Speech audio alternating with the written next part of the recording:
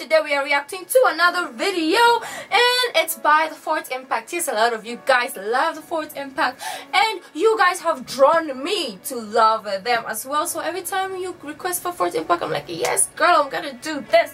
So yeah, today we are reacting to Fourth Impact, Their Humble Beginning, and I feel like since it's a humble beginning, it's gonna make me cry, you know me, just a little bit of sympathy or, you know, sadness or something emotional. I'm just like whew. So anyways, yeah, before we do so, don't forget to give this video a thumbs up if you liked it, subscribe if you haven't already.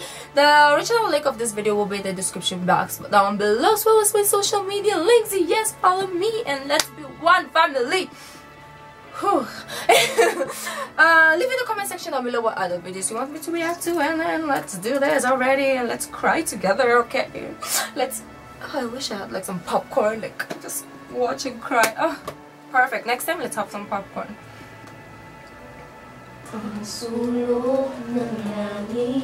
Wow. Papa namin, botadyaryo lang po. And they're so young. Hinahiyan namin yung papa namin. Classmate po namin, tinatanong, ba't yung papa nyo nagpupulat ng bote, ganun. Realize po namin na mas dapat namin galing ang magkakapatid. Kasi po, oh, I hate this, I'm gonna cry. Oh, dito po kami I can't. Pag nakikita po namin, naghihirap yung papa it's just namin. 30 seconds. Sa Tagigero po kami nun. Hindi po namin alam kung paano po kami uwi dito sa Manila. Kaya kumanta po kami sa Sabungan. Yun lang po yung paraan na naisip namin. Tuwa po sila sa amin, tapos nag-aagis po sila ng mga pera na parang hindi po namin yung makalimutan. The 1 million peso Fam Jam. Habang nanonood po ako ng TV, nalaman po namin na may singing contest. Natuwa po ako at nagkaroon ng bagong pag-asa. Nabiglang may lumapong ibo sa ibabaw ng TV. Kinuha po. Yun na siguro yung tamang pangitain. Lumapit na naman ako sa isang kaibigan ko. Sabi ko, wala kami pamasahe para lang makarating kami sa Maynila. Oh, I can't do this, guys. I can't. Punta kami sa audition. Hindi po kami nag-almusal. Hindi kami nananghalian. Oh, I can't. Oh my God. For Safe Family, the Cercado Sisters. Cercado Sisters. Cercado Sisters. Cercado Sisters.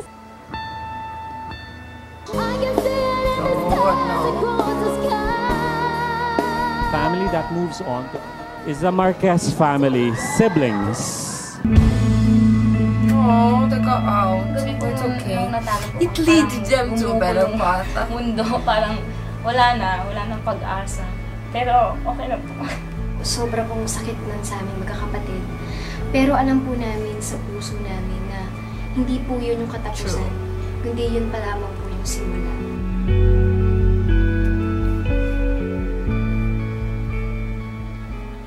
Lumaban po kami sa World Championships of Performing Arts sa Hollywood at nirepresent po ang bansang Pilipinas. And tonight on SARS, Jake Morales gives us more proof that Filipinos are indeed among the world's best when it comes to music. The Cercado Sisters and the group The Siblings have proven once more the Filipinos' exceptional talent in music.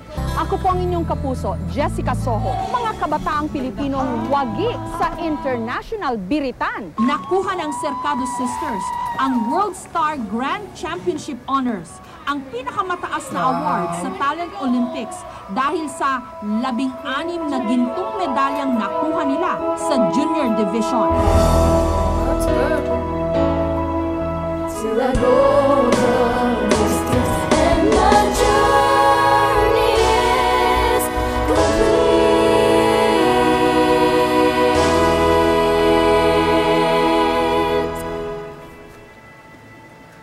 Oh my God. Thank you guys for requesting that video. I'm gonna go sit. I don't know why I started with this video. I should have done it last, because now I'm gonna look crazy for my other videos, but I really enjoyed that. Like, they really started from the bottom and they were very humble about it. I can't talk. Yeah, I just like people who are very humble, you know, they don't boast, even if they don't have much, or even if they have a lot, They're still humble, they're humble, and do what makes them happy. And it's good that they didn't give up on their dreams, which is very good. Anyways, guys, I'll see you in the next video. Don't forget to give this video a thumbs up if you liked it, subscribe if you haven't. See you in the next video. Bye.